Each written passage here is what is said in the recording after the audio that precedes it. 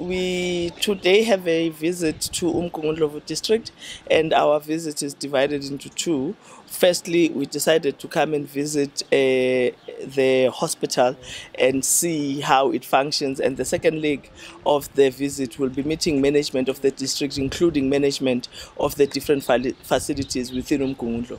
I must say that I am very impressed with the work that is being done at Umngeni hospital. It is a very old hospital that used to be a military base, but as you walk around, as you are inside the wards, you will not pick that up. It is a very clean hospital, and the patients that you have here are the most vulnerable of patients, but the work that is being done by management, by the health workers in this facility is amazing. I am extremely impressed and I'm very excited. I was telling the head of department as we are walking around, there is not a single broken window pane, but in other facilities that are facilities that should actually be managed properly, you find broken windows. So there is a lot that can be learned from management, and it confirms the fact that a facility is as good as its manager. So I am extremely excited. I'm very happy with the kind of work that they are doing here. Of course, one of the most important things that we picked up